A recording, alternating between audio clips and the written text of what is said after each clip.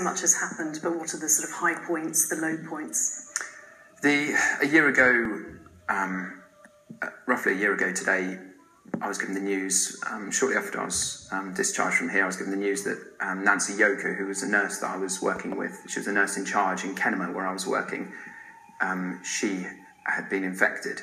Shortly after that, she died in Kenema, and that's really coloured my whole year in that I know what treatment I received because of where I'm from, and I survived, and I know what happened to her, not in just that she died, but she died in a really unpleasant death. When had she been born somewhere else, if she wasn't Sierra Leonean, she might have survived. And also that her and a clutch of other nurses and cleaners and doctors, the Sierra Leonean staff, died protecting all of us from Ebola. And I think their story has been lost in some ways. They need to be remembered, and we need to be grateful to them for protecting us. Even in this country, they protected us from the disease, and so perhaps we should remember them and honour them, I think. So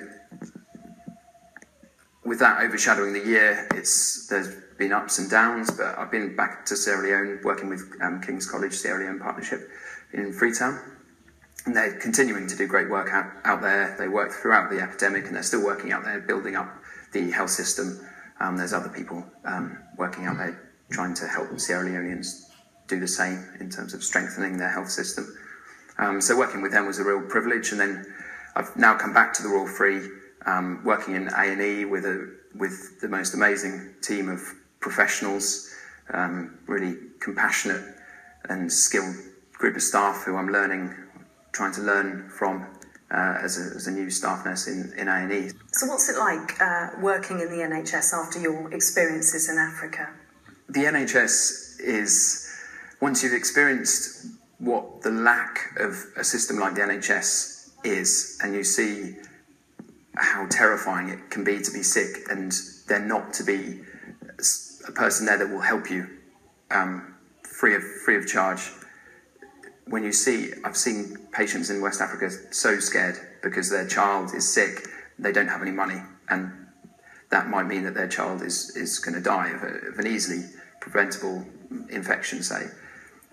Coming back to work in the NHS, I'm working with a group of people that are motivated. They're getting salaries, but they're motivated by a desire to help, and they go above and beyond every day and every shift to help people and to be the best they can for their patients. And so we must be so grateful that we have this system, the NHS, that looks after all of us, because without it, I think there would be a lot of people that would have much worse lives. Yeah, I'm still in touch. I've got some good friends in Sierra Leone. Things have improved there a lot, obviously. They've just discharged their last case at the moment, hopefully, with fingers crossed that there won't be any more. Life there is, with Ebola removed, is going to be a lot better. There's still a long way to go in terms of making the health system a bit stronger. Has the world learned the lessons that it needs to from Ebola? Yeah, I think global leaders, Obama, Cameron, I've heard him talk about how slow the response was and how inadequate it was to start with. We ended up paying the price for that because we had to commit more resources to deal with something that could have been nipped in the bud earlier on.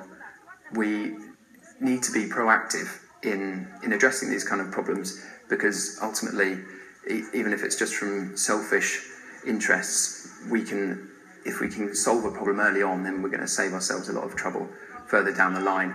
And also there's the moral responsibility of helping people who need to be helped. And do you feel like after such a momentous time, life is kind of getting back to normal now?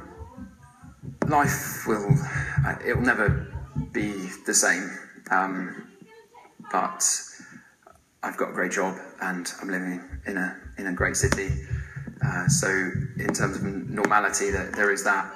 Obviously, I still think about Sierra Leone, and I still think about the colleagues and friends that we lost to Ebola. So those people won't be forgotten, but there is some semblance of normality with being back at work.